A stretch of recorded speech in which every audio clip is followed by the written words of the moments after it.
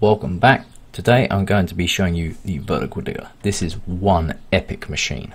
So before we get into it, let me show you how to make it.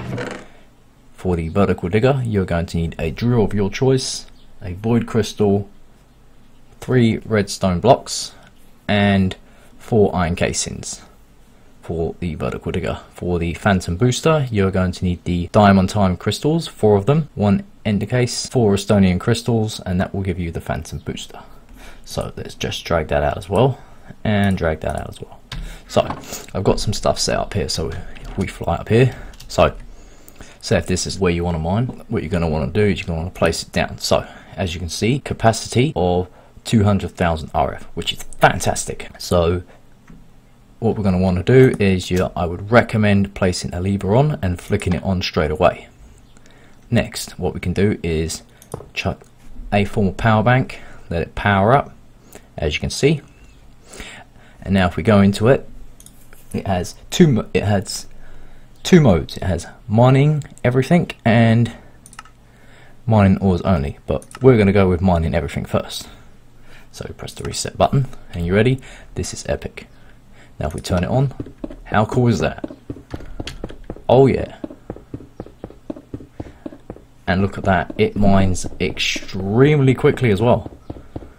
There's no mucking around with this miner.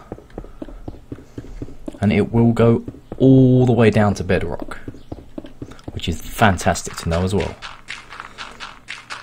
And look, it just keeps going, it just will not stop. So if we flick the lever, so as you can see, it has a little capacitor in here where it can hold ores and you can pump them out. I'm pretty sure, you know, just have a chest next to it, etc. But if this is not big enough for you, what you can do, all the way over here, and now if we place it down, say there, and we put our lever on, flick it on. But before we want to do that, you're going to want to set it to ores mining only. Not only that, you want to get your phantom booster and place it on top. So it'll be a shift right click. Make sure it is on top, otherwise this will not work. Let it power up. And we're up to power, and there you go. We are mining nothing but ores. So what do we got? We've got 2 diamond, loads of gold, redstone, and we're good in business. So you could just pump this out into your chests or send it off to your smeltery factory. So that is pretty much how the vertical digger works. And just to let you know, you will need a phantom booster to mine an area. Each time you will need an extra one to stack them on top of each other. So the bigger the area, the more phantom boosters you'll need to make.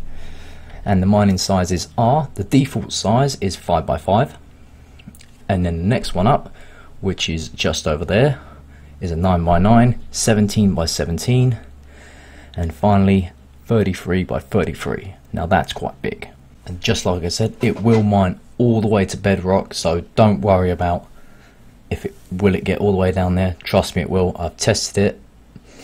So I hope this has helped you in learning how it works and wanting to use it.